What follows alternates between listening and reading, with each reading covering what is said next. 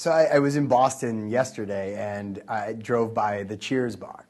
Cheers is like the perfect example of local, personalized customer marketing and relationships, right? Norm sits around the bar, everybody knows each other, they all love each other, they all come back to that same bar because they know the other people, the bar knows them, they know what they drink, they know what they like.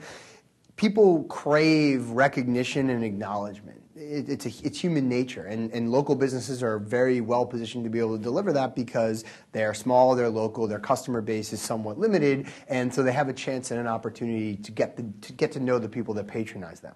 That's obviously much, much more difficult at scale for very large brands. However, human nature for small business is human nature for large business as well. And so I think what you see is a lot of big businesses now looking and saying, how do I get to know my customers in the same way that local businesses are? And the first answer that people had was, well, I'm going to go to social media. There's a great avenue for me to now look on Facebook or look on Twitter and talk directly to a consumer. Marketing used to be about talking at people, and now it became about talking with people. It was a two-way conversation, and that was an exciting development for marketers, and that is an exciting development. The difficulty is that I have more personas than just the one that exists on Facebook or the one that exists on Twitter. And those multiple different personas all engage with the brand in different places.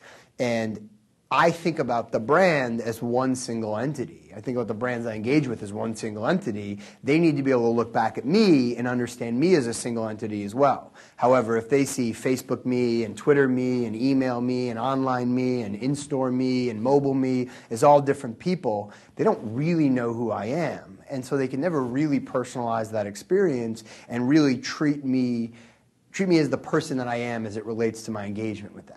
And so bridging that gap and aggregating that identity back to a specific individual is really, really critical, but possible. And when you do that, that is what can allow big business now take that information and create essentially a small business-like relationship with their customers. And when you do that, that's what keeps people coming back and shopping with you, shopping at your store, buying your product in stores, whatever you may be selling.